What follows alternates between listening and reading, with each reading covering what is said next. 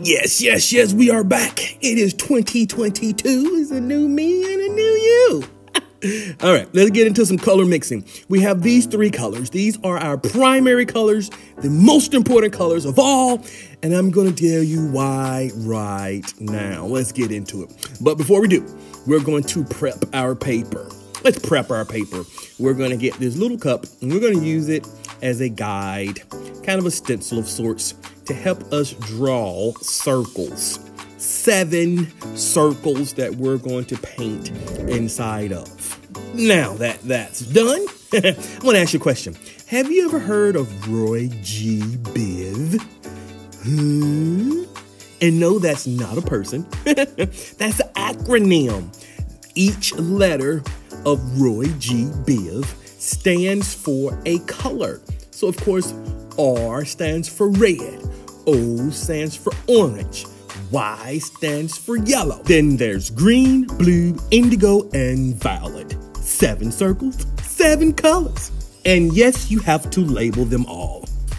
Now let's put the most important thing you could ever put on your paper. Your name. All right, let's move it right along. It's time for the painting. Let's bring it out. But let's not assume that your brush is clean. Let's not assume the person that used the brush before you was a kind citizen and cleaned it. Make sure yours is clean before we get started. All right, let's get started with the red. And you know that's super simple. We already have red, no mixing involved. As you can see, the top twists.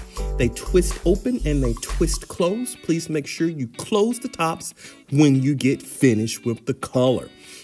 Squeeze a little bit out and use the brushes to brush that red in the entire circle. Fill that circle in, why don't ya? Next up, orange. Now, we don't have it. We have to mix it. So which two do you think is going to make orange? You got it, the red and the yellow. The first one we get to mix. All right, so let's put a little bit of the yellow in our tray. Now look it, we still have some red that's in our brush because we never cleaned it. So let's try it, Mix the red that's in your brush with the yellow, and before your very eyes, you have orange.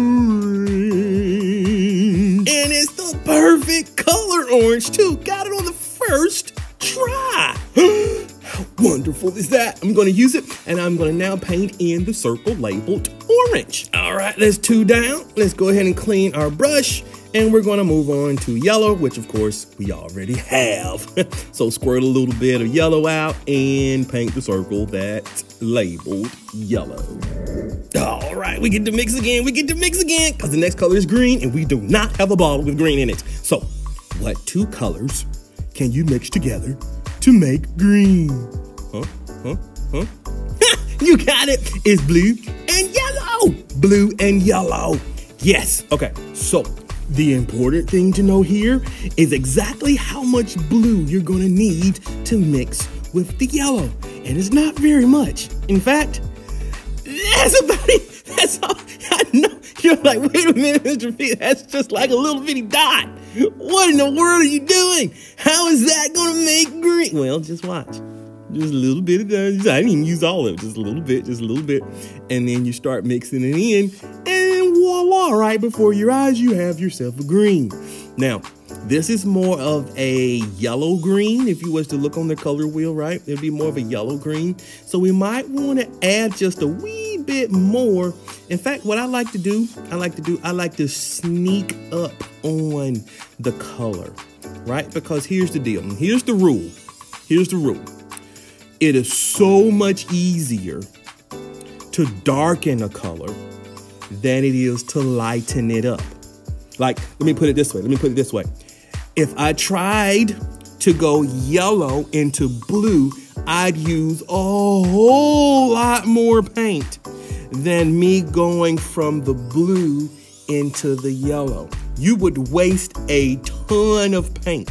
But look, you see what I'm doing? It's getting darker and darker the more blue I put in there. You see how that works? I've only used 2 small dots of blue, and it has gotten significantly darker. It's not a yellow-green anymore. And see, here's what I do. Let's do a side by side. The one on the left, that's the green I started with. The one on the right, that's the green it is now. You see that? With 2 small little dots, I went from a light yellow-green to a, I guess I would call that green. I would call that just regular old green. Anyway, go ahead and now when you're satisfied, when you're satisfied with the shade of green that you have, go ahead and paint your circle labeled green. The next one is blue. Of course, we have blue, so go ahead and paint blue, and now you're finished with blue. I'm moving right along. All right, indigo and violet, last 2, and they can be a little tricky. So let's jump right into it. If you've been paying attention, then you know blue and red are the only 2 that we haven't mixed. And you also notice that we have an untouched blue and an untouched red in our palette. And if you didn't clean your brush, you probably still have a little bit of blue already in your brush. Now, we don't want it to be too much blue. We don't want it too much blue, but let's try it. We might have to sneak up on the color again. And this time, I would say let's try for the violet first. Because it's going to be the lighter of the 2 colors, violet, and then we'll move to indigo. That's about it. That's our purple. Oh, wait, not there, Mr. P. That's for indigo. You made a big bumbling mess. Oh, well, let's just go ahead and paint in the color where it's supposed to go, and hopefully we can Bob Ross it a little later, right? We'll figure it out. Last color is indigo.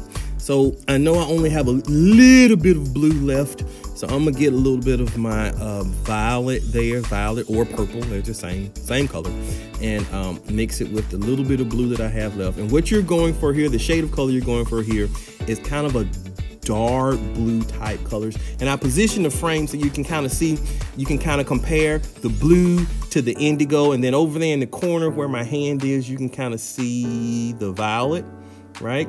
So if you can get a shade kind of like that, then you'll have it. This is what we're doing today. We'd like you now to go and have fun.